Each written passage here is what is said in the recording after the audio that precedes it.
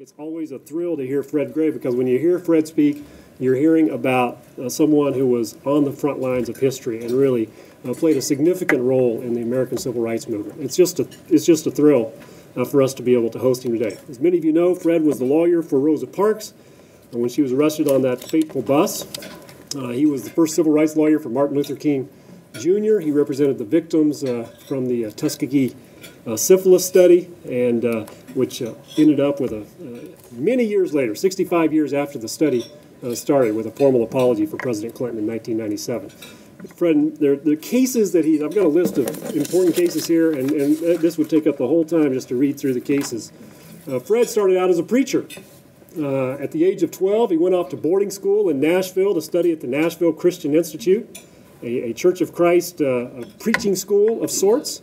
And he studied with Marshall Keeble, who in Church of Christ circles is a renowned preacher, and spent 5 years at boarding school learning how to be a preacher. And then he went back home to school at Alabama State. And Fred decided, based upon some experiences he had, which perhaps we'll hear about today, that he would not spend his life as a paid preacher, although he's really preached all his life, but that he would become a lawyer, and he would end segregation everywhere he found it. He had to leave the state to go to law school. He went to law school at Case Western Reserve in Cleveland, Ohio. And I found this out this week. I couldn't believe this. For you students who are thinking about taking the bar and are whining and complaining about what faces you this summer, Fred Gray took not one bar examinations this summer after he graduated from law school, but two. He took the Ohio bar in June and then the Alabama bar in July, and passed them both. And proceeded to make good on his word, and played a significant role. It's hard to understate his role. A significant role in working to end segregation in the South. I have this great picture that's in the Pepperdine Bible lecture. I know you can't see it. Here's a picture of Fred Gray at 15 with Marshall Keeble and some other of the young preachers in training at that Nashville Christian Institute. It's to our good fortune.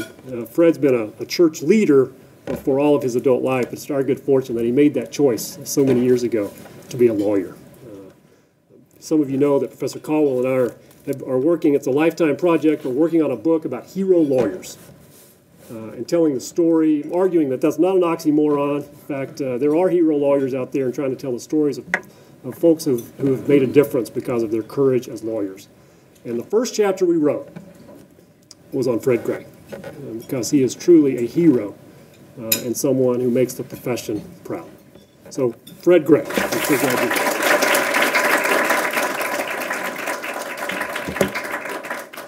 Thank you very much, Tim. That's the third time this week he has done that. So we want to thank him very much, and I appreciate it so very much. And I'm also appreciative to Bob for talking to Jerry and convincing Jerry that I should come over here and share this occasion with you during your lunch hour.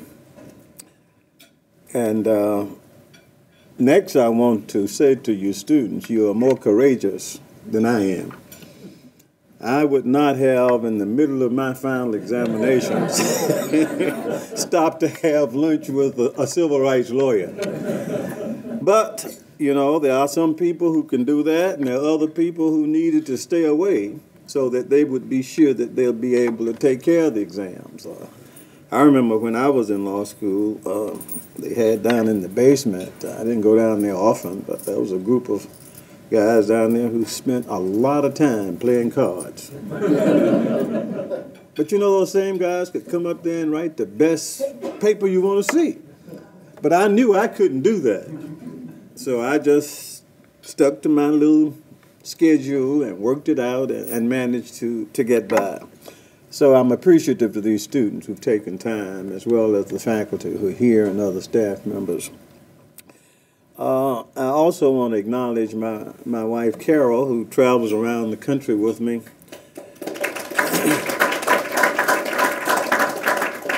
I was married to another young lady for 40 years and lost her unexpectedly. And Carol had been married to another gentleman for some 33 years, and he died unexpectedly. And we met at a church functions by some mutual church friends some years ago. and I have been married for the last 8 years. So those of you who are afraid to get married, some people can't have one good marriage. I've had 2 good ones, and I do recommend it, but you have to take certain precautionary steps before you take that one in order to be sure, or you think you'll be sure that it works out. So we're glad that Carol could join me here today. Let me do another couple of housekeeping chores. If you really want to know all about the civil rights movement and know about the behind-the-scene activities, and usually people want to know how I happen to represent Rosa Parks and how I happen to represent Dr. Martin Luther King and what kind of persons they are. I wrote a book a long time ago on Bus Ride to Justice. Some we had ordered, but they've all been sold. But if you're interested, I do have some order blanks, and we'll be happy to do that for you. The other commercial, and then I'll get to what you wanted me to talk about, is some years ago we recognized that there was a lot of history being made in Middle Alabama that was not being preserved. And we also recognize that all the ethnic groups who had occupied that land have made contributions. And basically there are 3 of those groups. Native Americans, and that's true all over this country for that matter. They owned it. Then Europeans came in and took over their lands and brought with them slaves, and then we went through the whole Reconstruction and desegregation area. So we have at least 3 ethnic groups: Native Americans, Americans of European descent, and Americans of African descent, who have played major roles in building this country into what it is today. And we thought it would be good if we had a museum that didn't just talk about African Americans or just about Native Americans or just about European Americans or just about Confederate Americans, but to show the contributions made by all under one roof. And then if you see that, you'd recognize the fact that each one of us, each ethnic group, has made substantial contributions and built upon others. And then we can get together, hopefully, and solve whatever problems is left. So that's one thing. The second thing, and in the center of the brochure, and I hope all of you have a copy, you'll see a picture of our museum, part of the museum. And I represented the men in the infamous Tuskegee syphilis study. I had been filing lawsuits against cities and counties in the state of Alabama. And the Justice Department, early on in those cases, we were able to get Judge Johnson to designate the government as a party. So we were able not only to have the plaintiffs and whatever strength we had, but we had the full force of the United States government working with us. Then on the 27th of July in 1972, I found out that the federal government was conducting and had been conducting since 1932 an experiment with African American men, 623, about half who had syphilis, half who did not have syphilis, and untreated, they called it a study of untreated syphilis in the Negro male. And even when syphilis became, when penicillin became available, they still did not render or give those persons penicillin, and many of them died. I represented those people, was able to get a settlement for them, and finally was able to get the President Clinton to make an apology. He invited those who were living and their relatives to the White House on the 15th of May. Matter of fact, it'll be 12th anniversary just this coming week, 1957, I believe it was. And he apologized to them. And what those men told me, and all of them are dead now, but before they died, they said, "Lawyer, if you'll just do one more thing for us, we would like a permanent memorial in Tuskegee So that, and even Mr. Shaw, and one of his grandchildren, I believe, works here on campus, was at my session on yesterday. He was the he was the spokesman for the group who introduced the president at the White House in the East Wing. And he announced then the formation of the Tuskegee Human and Civil Rights Multicultural Center.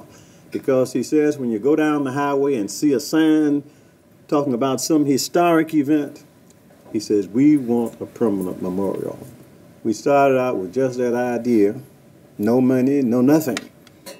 And what we came back, and a local bank was able to give us a bank. And then we had to try to raise some money for it. We found there was some T21 money, that 80% 20 matching.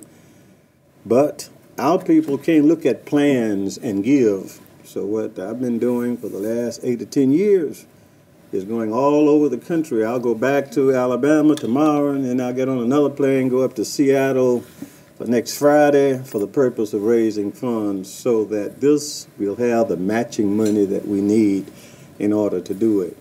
So if you're ever in Tuskegee or in that area, if you know of some nice corporation or persons, or even you can feel free to do whatever you can. And I have found that a lot of people will help you, and you just have to let them know. Now, that's the commercial. Now, let's talk a little bit about, and it's interesting, what I was supposed to talk about is what? How the civil rights movement led to the election of a president. In order to understand that, you have to understand the civil rights movement. And let me just say this to you students. Don't underestimate what one individual can be responsible for doing. And if you have a real idea, try to do it. When I was a junior at Alabama State College and saw the conditions that existed in Montgomery, I decided that in addition to being a preacher, that everything was completely segregated. The buses, we were having all kinds of problems with them. And I made up my mind that I was going to finish Alabama State, go to somebody's law school, not even apply to the University of Alabama because I knew they wouldn't admit me. And I made a secret commitment that I was going to become a lawyer, come back to Alabama, and destroy everything segregated I could find. Now, for an African American from the ghettos of Montgomery, Alabama, the cradle of the Confederacy, to even think about that was unheard of. I finished Alabama State in May of '51, enrolled in Western Reserve University in September of '51, finished Reserve in June of '54, took the Ohio bar in June, the Alabama bar in July, passed both of them, and on the 8th of September of 1954, I was licensed to practice in Alabama. And I'm now ready to begin to do what I had in mind of destroying everything segregated I could find. My first case was not Rosa Parks' case. It was not Dr. King's case. It was not John Lewis' case and the people who were beaten back on Bloody Sunday in '65, even though I did represent them. But it was a 15-year-old African-American girl who was arrested under similar circumstances to Mrs. Parks, but 9 months before. Now, I had had lunch with Miss Parks almost every day, at least 5 days a week, since I had been practicing, and we had lunch that day. She was the secretary for the Montgomery branch of the NAACP. She was also the youth director. She had had the advantage of going to some of these national programs that kind of instructed people how to act and what to do as you proceed to try to do away with segregation. So she knew what to do if anything happened to her. But Claudette Carvin used the public transportation systems in Montgomery to go to and from school every day. She was only 15, Coming back home on March the 2nd, 1955, she sat in a seat that she had sat in before, and nothing had happened. But this particular day, there were more white people on that bus than usual. They asked Claudette to get up and give them a seat to a white man, and she refused. She said she had paid her money. She was sitting where she had sat before. And she wasn't interested and wasn't doing anything to test anything. She just felt that it was wrong for her to get up, and she didn't get up. She was arrested. Her parents later got in contact with this young lawyer, Fred Gray, who just out of school by about 9 months. And I represented her before Judge Hill, who was the juvenile court judge in Montgomery. And the same people who later came to Rosa Parks' rescue, Joanne Robinson, who was a teacher at Alabama State, which is the historical black school in Montgomery where I attended college, had an experience on a bus in 1948, almost an empty bus, but a mean bus driver, and all of them were then white. And he wanted her to sit further in the back of the bus. And she became very disgusted and just got off the bus. But she later became the chairman of the Women Political Council, black group of African-American women who taught at Alabama State, and they began to keep records of all the bus incidences. So when the right time came, we were able to prove what we needed to do. But Joanne Robinson and E.D. Nixon, who was Mr. Civil Rights then, and Fred Gray came to her rescue. We threatened to have a bus boycott. They assured us that things were going to get better. Instead, they got worse. We later found out that in October, Mary Louise Smith, another young lady who was about 17, was arrested under similar circumstances. So when Mrs. Parks was arrested, we already had the courage of Claudette Carvin, a 15-year-old girl. And if Claudette Carvin had not done what she did, it may not have given Mrs. Parks the courage to do what she did. And if Mrs. Parks had not done what she did, the Montgomery bus boycott would not have started on December the 5th, 1955, and Dr. King would not have been introduced to the nation at that time. And we don't know what would have happened.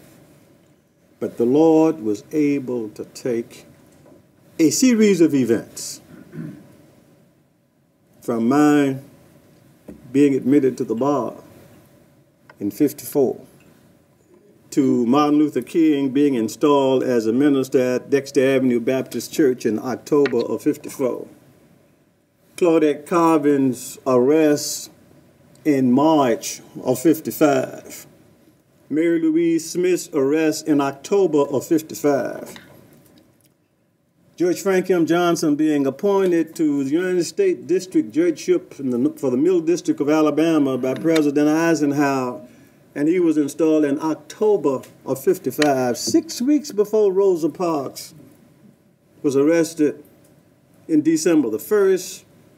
We had the beginning of the boycott in December 5th, and then you had the whole 369 days of staying off of the bus and Browder versus Gale that integrated them.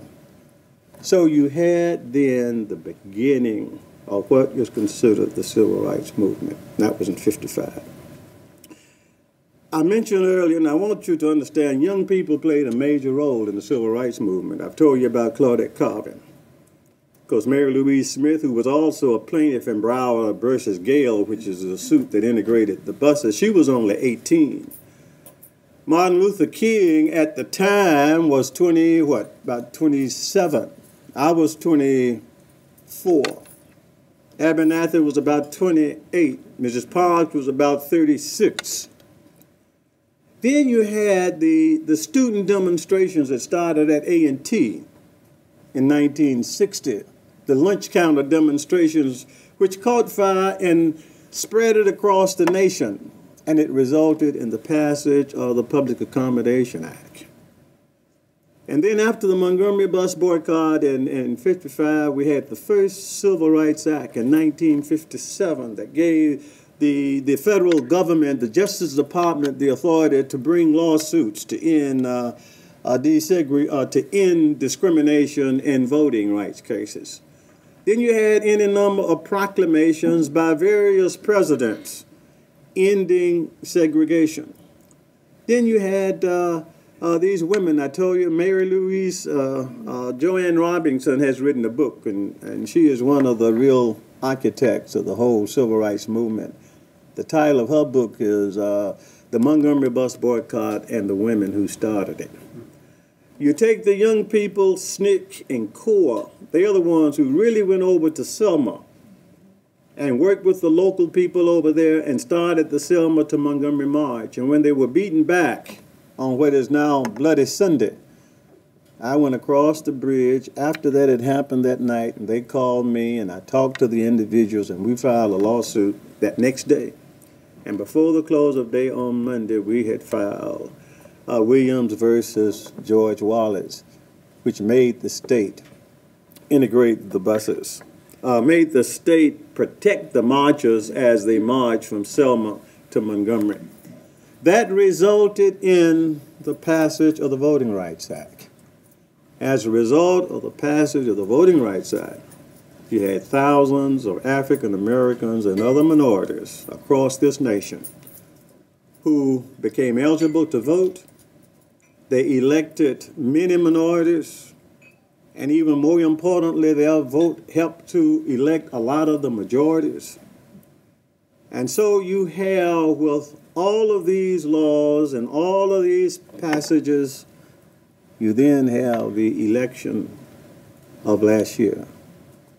Nobody last year at the beginning, or 2 years ago, would have given Senator Obama a chance of becoming president of the United States.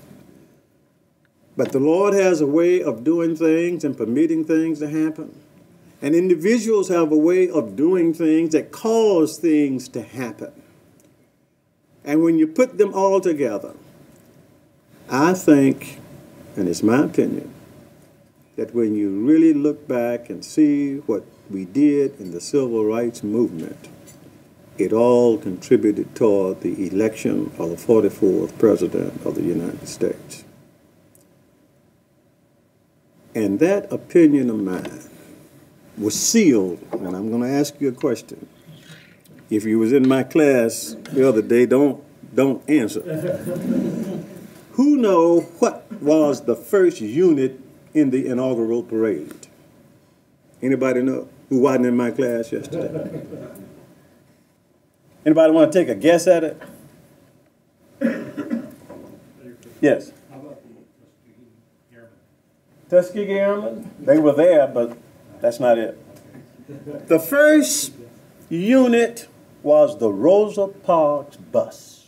If you go back and look at that parade, before all those motorcycles came, the very first unit. Then we went back and when I saw it, I sat in my hotel room, and when I saw it, I immediately called home and had them to do some research. And it was indicated that was going to be, they didn't end up saying it was going to be the first unit, but it was going to be there because it symbolically demonstrated that one of the contributing factors for the current president being the president was what happened in Montgomery.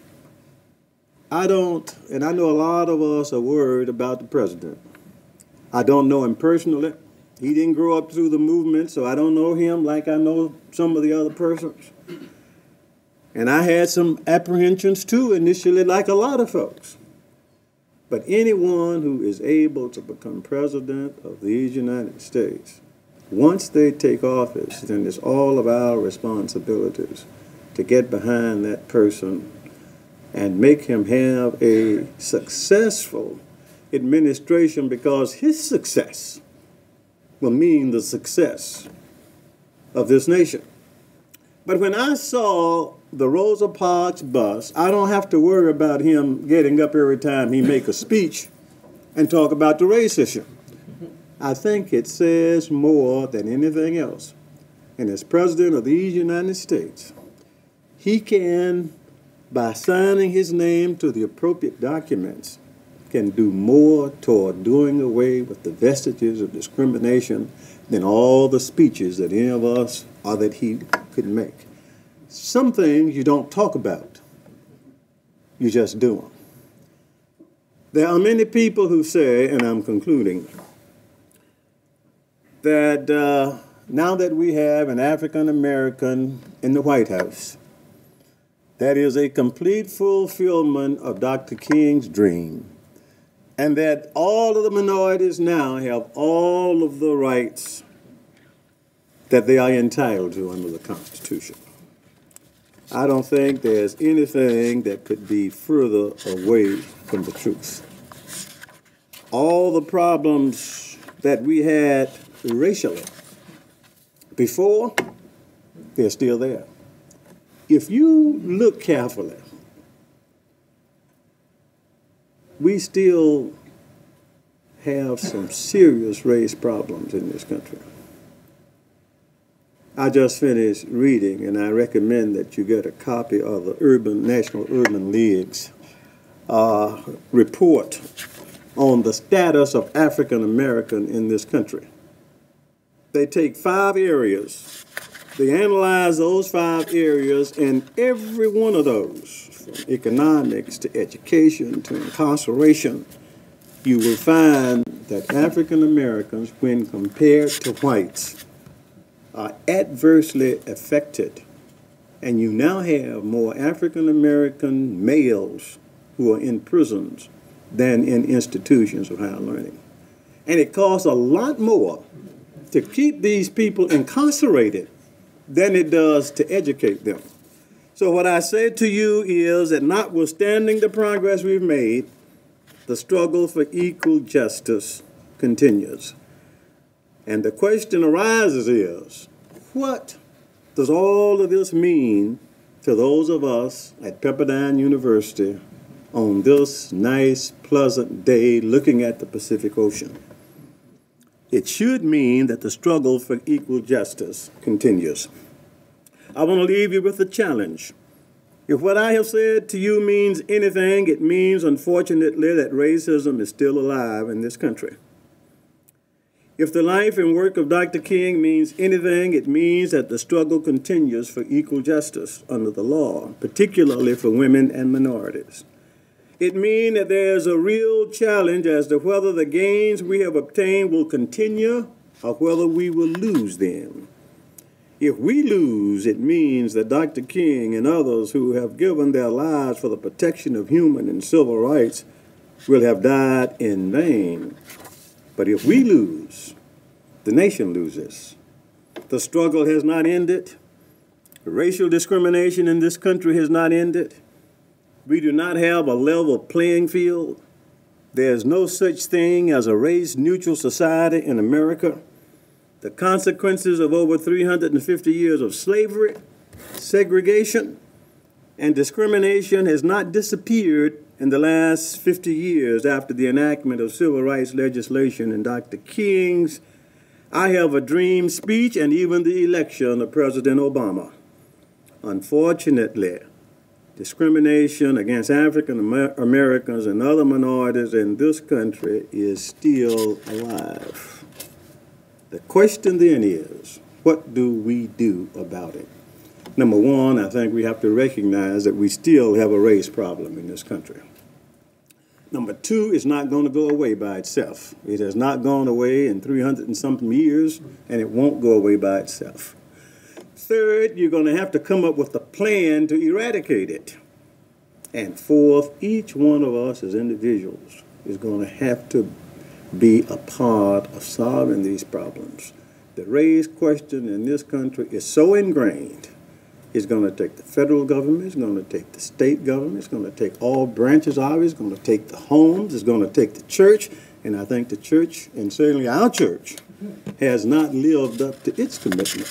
So what I say to you as I look back today, you can help make a difference. Don't let anybody tell you that one person can't. But you have to do your best, do what you can, and be willing to take that first step. And if you take the first step, somebody else out there will help you. I know when I started out, I recognized that I would have all the forces of the state of Alabama against me. And when they selected me to do the legal work, you know the first thing I did? I called Thurgood Marshall office in New York. Told him who I was, and he didn't know me from nobody. But I told him about what had happened in Montgomery, and he had read about the bus boycott. I said, Mr. Marshall, let me come to New York and talk with you and your assistant because I need all the help I can get. He asked me to come up. I went up, met he and Robert Carter, and established a relationship with the NAACP and later the Legal Defense Fund that has existed throughout the years. They agreed, when I took my little complaint that I later filed a draft in Browder versus Gale, but they agreed to assist me in providing whatever legal assistance I needed, and it helped. So I say to you students, whatever your dreams are, whatever your aspirations are, you have a right to those dreams. You have a right to those aspirations. But what you have to do, and the only thing about a dream, the first step toward a dream coming true is you must wake up. Thank you very much. Yeah.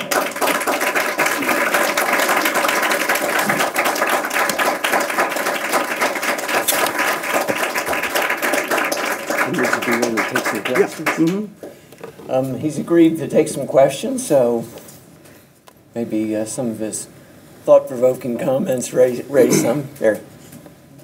As you were talking about Thurgood Marshall, I was thinking about the contrast between him and Clarence Thomas, and in particular, a lot of Clarence Thomas's recent dissent saying that affirmative action is more harmful to African American than it helps. What's your view on all that? I think you know what my view is, but let me say I had the privilege of meeting Mr. Justice Thomas before he was, really it was when he was being considered, well, initially, I'm a past president of the National Bar Association, and we realized when he was coming on or being considered for the D.C. Circuit, that probably was a step in the direction toward ultimately taking Mr. Justice Marshall's seat. So the National Bar Association opposed his nomination, even though he was black. But if we measured his record based on the same record we had measured all other judicial candidates, we just couldn't do it. But he got it anyway. Later on, when he was being considered for the Supreme Court, we had at that time an excellent, united African-American group in Alabama Democratic Conference, led by Joe Reed. We went to Washington, and we had a conference with him when he was being considered, and we expressed our views at that time. Of course, you know, we all lost. He was in Tuskegee, Mr. Justice Thomas, in 1994, not too long after he had gone on. It developed that the students from Tuskegee Institute were the national champs in something, and he invited them when he was in Washington by his office, and then they invited him to Tuskegee, and he went down, and at that time my son happened to have been president of the local bar association, so we extended to him the courtesies that we usually do. Friday of last week, I spoke to the 11th Judicial Circuit, and Mr. Justice Thomas now is the judge for the 11th Judicial Circuit. I happened to have seen him coming out of the elevator, didn't get a chance to talk with him later on. But to answer your question is, I had hoped that if Hugo Black could be a member of the Ku Klux Klan and change and become one of the persons who was a champion for individual and human rights, that there was hope for Mr. Justice Thomas. But the older I get and the longer I live and the more I read about his opinions, the more I conclude that there may not be hope, but the Lord still controls things, and hopefully something will happen to change his position. I don't know whether I answered your question or not. Well, I'm just curious as to how you respond to his comments that the stereotyping the affirmative action perpetuates, and the resentment it breeds actually ends up being more harmful. Well, you see, and I don't get hung up on these terms. I don't care whether you call it affirmative action or whatever you call it. If you have somebody who has been enslaved for 350 years and all of a sudden you release them and say, now you're free to do whatever you want to do, you're almost sentencing those persons to failure.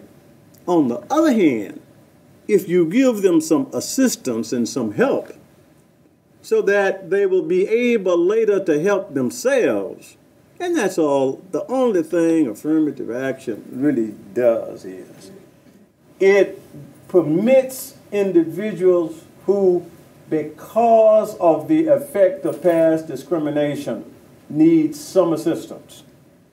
And I think whatever term you want to use, but we need to do what we can to help people who need some help. For example, let me give you another one. The average, well, you take many African Americans who are at the top of the class, who are brilliant, they're going to make it. I don't care whether they're at Pepperdine or wherever they are, they're going to make it. But do you know what? There are a lot of average students, minorities as well as majorities, who, if they had a little help, a little assistance, a little more encouragement, a little greater push, that person could develop into an outstanding individual and make substantial contributions. And I think those who are most brilliant and that the institution owes something to these persons to try to help them. I don't care what you call it or how you develop it, but to help them to develop so that they will have an opportunity to grow and develop. Yes. I understand the first step is waking up and realizing that there's still racial disparity in this country. But what is that second step besides affirmative action? Okay. That's a good question, and I'm not going to answer it. But let me tell you this, and I'll tell you why. When I made up my mind that I was going to go and destroy everything segregated I could find, and I was less than under 20, nobody told Fred Gray what to do. Nobody told me to be a lawyer. Nobody told me to do any of those things that I found some way of doing. What I tell people now, and when you get 7 to 8, you don't end up being able to give many solutions. You can point up a lot of problems.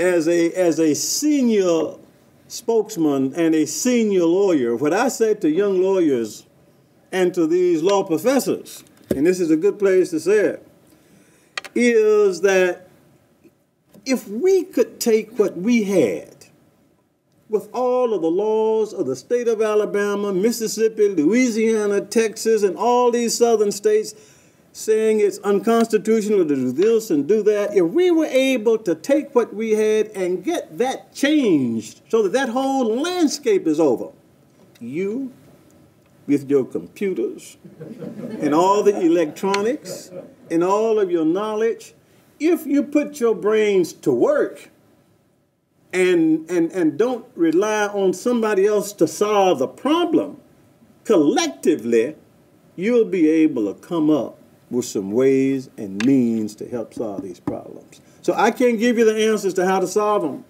but I can tell you those answers are out there. And what I say to you as students and as law professors, when you end up with African Americans are 6 times the likelihood of being incarcerated than whites, and when we get to a point now where the income differential, and all of these facts are set out in the Urban League's report, there ought to be some legal theories somewhere that you can come up with. Whether the administration does it, whether Congress does it, or whatever it is, we ought to be able to find a way to do it. The big thing is, and you know, this country has tremendous capacity. We can almost do anything we want to do. And when we do it, we can make it almost appear to be right, whether it's right or not. I think if you make up your mind and make up a sacrifice and then go out and get somebody else, you don't have to do it all yourself. I tell people every time when you read my book, every lawyer on every side of every one of these cases, I mention them because I consider them doing what they had to do and I did what I have to do.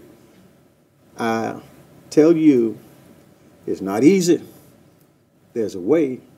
If you can go over and help people in Africa to solve their problems, and if our country can go to all these other countries and change their form of government to a form of government that we think they ought to have, if we ever decide that we want to solve the race problem, you know what we can do? We can solve it. This country has not really decided yet. That is still a problem. You're listening to me now, and some of you are right now saying, I hear what he's saying, but race really is not the problem. I'm not telling you that race is all of it, but I'm saying it's a great part of it. Any other questions?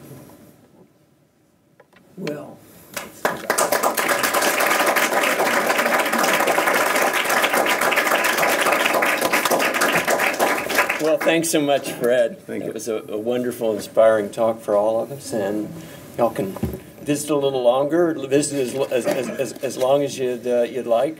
And again, I want to thank these students for taking time away from your exams to come and listen to a country lawyer, civil rights from Alabama.